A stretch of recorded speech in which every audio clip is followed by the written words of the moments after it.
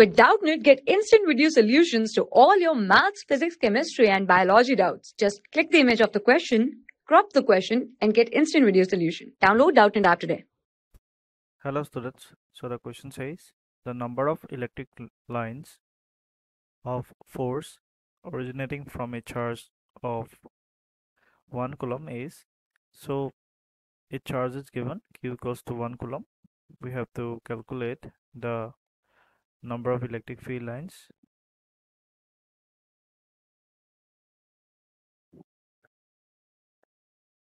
from this charge. Now number of electric field lines N is given by the formula Q by epsilon naught. Epsilon naught is the permittivity of free space, which is equals to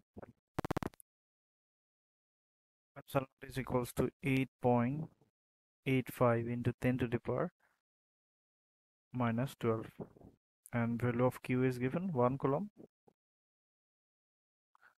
So the 1 divided by 8.85 will be equals to 0.1129